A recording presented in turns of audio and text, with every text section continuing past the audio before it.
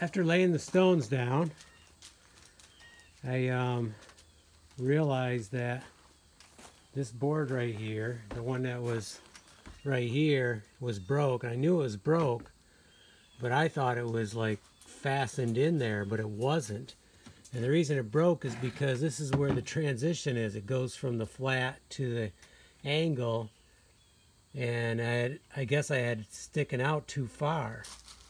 So I ended up trimming this one off, grabbing one that I was going to get rid of, and there was enough good edge on it I could do that, cut a strip in here.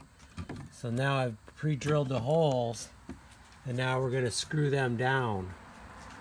So a little delay, but it's going to be much better, and it'll fix that transition point.